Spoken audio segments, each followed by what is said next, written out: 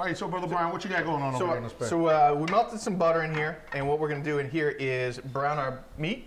Then I'm going to pull it out, and I'm going to put in the vegetables and create a broth. Then we'll add the meat back in. Okay, beautiful. Now, why do you choose butter as opposed to like oil? Well, you know what? It started off because that's what the recipe my mom gave me. And that's a good enough reason. If it's good enough for Mom, that's what I did. Now I've thought about changing that, but I haven't made it enough to get that far to make the change of that part of the recipe yet. Gotcha. Well, that makes sense. So we have cube steak here, and we're just gonna slice this up into little pieces. You want some bite-sized pieces. You don't want to make them too big. I've seen it in restaurants where they just make it like that, and they brown it that way. That would actually be interesting. I'd like to see that. What, make it long like that? Yeah. Oh, yeah. So, we just kind of chop it up in cubes like this. So we use about 2 pounds and brown that up. So now, believe it or not, one of the reasons they call it cube steak is because folks do cut it up into cubes because it's a tougher cut of meat and it needs to actually braise. It needs to be cooked in liquid. Okay. I was going to ask you about that because well, there you go. When I cook it, it can get tough. It can get tough. If the pieces are too big. I always add more meat than what my mom called for. He said Iowa. Okay. I always. Oh, I always. Sorry. Okay, I'm sorry. For not speaking clearly. Make yourself useful. For those of you guys who don't know, I'll cut up. Jeez. I get to play with my meat. You get to play with my meat. Careful now. Careful. My kids might be watching this. Now, what you can't see, and Keen, I don't know if you can get a close-up over here. You see how the home chef cuts his, Fresno makes lengths, and just comes. Well, always got to try to one-up, don't you? No. Always got to try to one-up. It's not about that. It's about cubes. No, it's not that. It's cube steak. I don't cut it in cubes. I'm sorry. I'm sorry. I didn't mean to be a bastard. So now you got your meat all cut up. Then we just toss it in here. Lorraine Bob and eat your heart out. That's right. We're just going to brown that up. It's going to take a few minutes because we have so much meat. Exactly. All right. But once it starts going, it'll start going quick. Toss it in. I'm going to do the onions, and then I'm going to add some celery in there. Ooh. You added some broth that you made. Yes, I did. I'm using the cheap, easy, home cook way. Which is all right. Bouillon cubes. And this is just the bouillon cubes in the water. Just stir it up, kind of mix it up a little bit.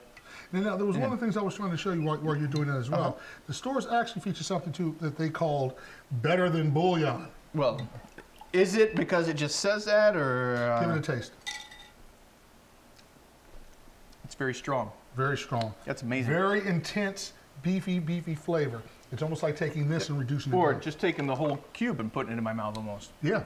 And you use that in place of salt. Okay. Very intense. So you can just take like a tablespoon, I think is what it said on there. Instead of bouillon cubes, if you have that, you want to get some, that's almost like what they call a glaze. It's like a glaze, exactly. A demi-glaze? Almost like a demi-glaze, or a glace. We like to use the French terminology. We call it the glace.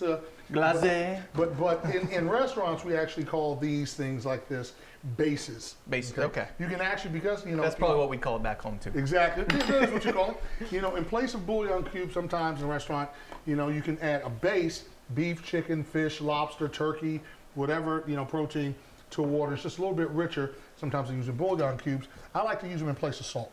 When I'm making something with beef, why not add a beef salt to it? Okay. Now, I usually mix some chicken bouillon to make my rice as well. So you can use that. You can use this as well. In place of any. Wherever you would Salt? use salt, yeah, instead of salt. So, or flavor. Like if you're making your rice, like you said, put your water in, take some of the base, dissolve it right, or take some of the base, dissolve it right in there, and it's going to give you a more intense flavor. Oh, okay. So I'm going to bring this back up to a boil, and then I'm going to dump my mushrooms in. And you can use, my mom uses canned mushrooms quite a bit. I grab fresh just because I like fresh. I like fresh too. But if you don't have any and you happen to have some, fresh, put the mushrooms in. It's going to add the flavor. All right, well, I'm going to go ahead and add the mushrooms in there. The fungus among us. And I didn't chop any of those. I just got the box and just dumped them in. Which is just fine. Yeah. Professional shortcuts, home shortcuts, time savers. That works. Absolutely. Now, if I was at home and making this for the kids to eat, I probably would have cut them up a little bit just because they don't like to see the big chunks. So it all kind of depends on what you like and what will work for your family. Believe it or not, even the chef's daughter, even though she likes asparagus and oysters and a few other things, she's not that crazy about mushrooms. No? Goldfinger. See, the two older ones, they're not crazy about them. The younger one, all she would eat, the last time I made this, all she would eat with the mushrooms. Get out of here. Yeah. The difference in children. It's crazy. Depending on the amount of time you have, this has simmered for up to an hour, and you can just reduce it and let it go and keep adding water. You do your thing. Yeah, you can let it go. You don't have to let it simmer that long. You can just thicken it up now, kind of like what T did. I'm going to use, instead of flour, I'm going to use cornstarch.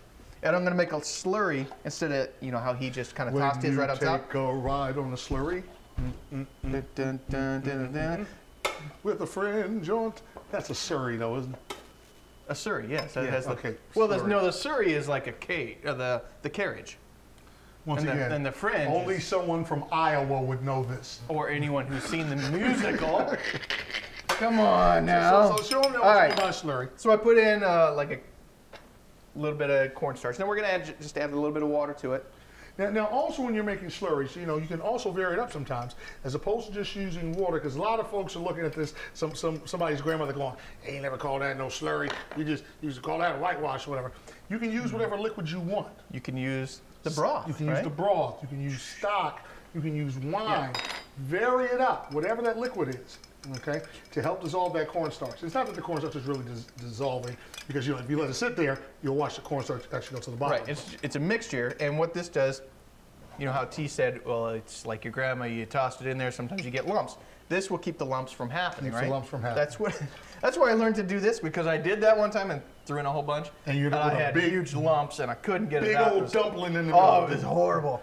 Now also too, a lot of folks like to use cornstarch as a thickening agent as opposed to flour or roux, because if you're really concerned about fat and you're trying to eat healthily, the dish that Brian did, even though he made it with butter, he didn't have to.